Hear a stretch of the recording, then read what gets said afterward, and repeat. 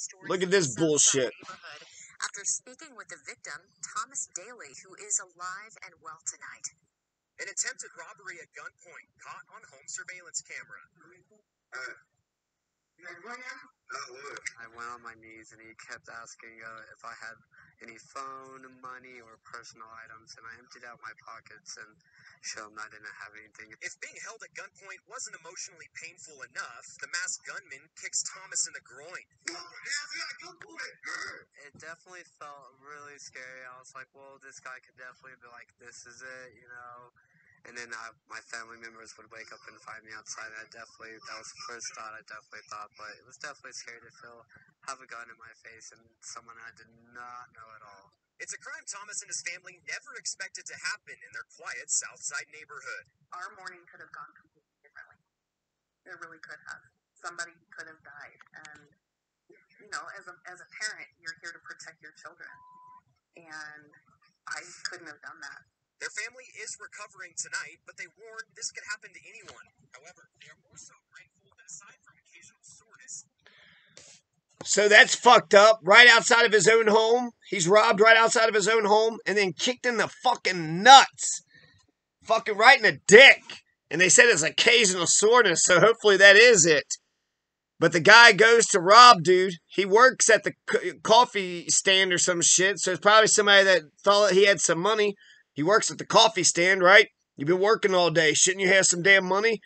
And then look at it, the fucking crime. The crime is out of goddamn control. Is the Pueblo police going to do a goddamn thing about it? Going to ask a few questions? They're going to canvass the neighborhood? You think they're going to catch that guy?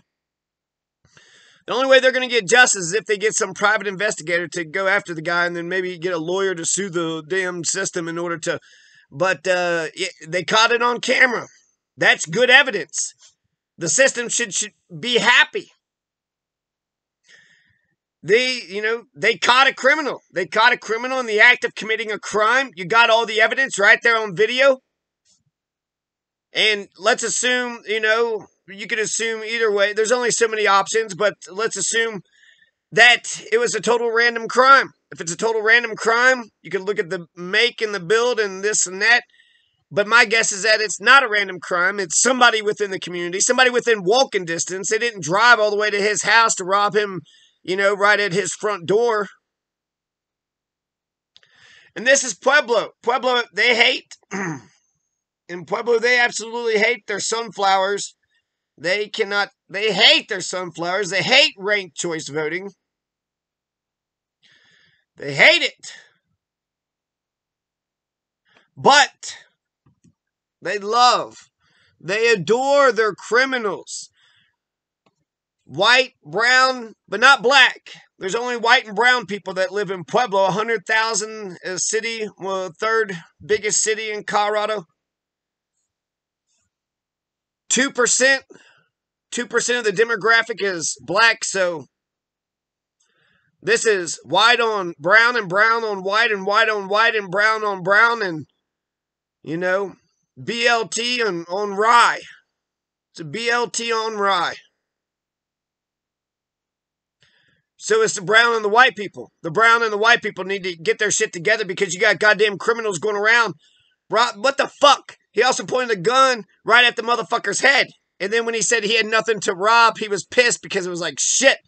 I chanced doing all this and you're going to have no damn money. So he's basically saying you're a chump for not having money, but you're the one going around robbing people. You're the fucking chump. Why don't you go get a fucking job, piece of shit?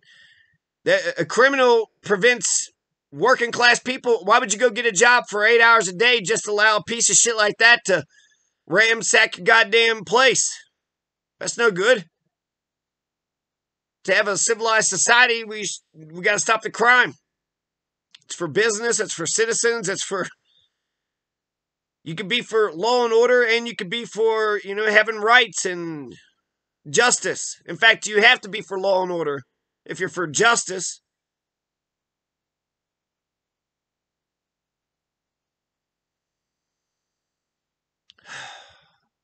So that's felony menacing. Somebody comes, points a gun. That's a mock execution, right? Give me your money. And then he pointed at his head. Should I shoot him? Nah. Nah, I'm not going to shoot him. What if he did have money? Would he have got shot then? Then he kicked him in the fucking dick. You heard it. And you see him fucking rolling around. He says occasional soreness. Hopefully he's telling the truth. And then in the corner you saw somebody come out, it looked like with the gun. Should have shot. You have a right to defend your loved ones. In Colorado, Article 2, Section 13 is a right to bear arms in defense of property, home, and person. You have a right to defend yourself and other people. So that person totally would have been justified if they would have shot, if they would have pulled a Patrick Gallagher. If they would have pulled a Patrick Gallagher, they would have been justified. Fucking shit. Felony menacing, right? The intent to cause fear with a deadly weapon. You got any money? No? Well, that pisses me off. You know what pisses me off? That your mama didn't raise you right. That's what pisses me off. That you're a fucking low-life degenerate motherfucker. You can't what?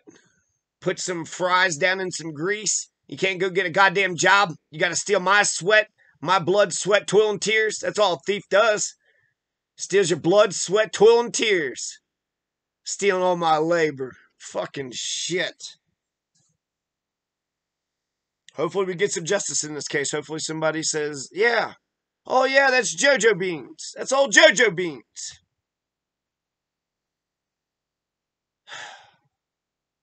Stop committing crimes, Colorado. Stop fucking hurting each other, you fucking assholes.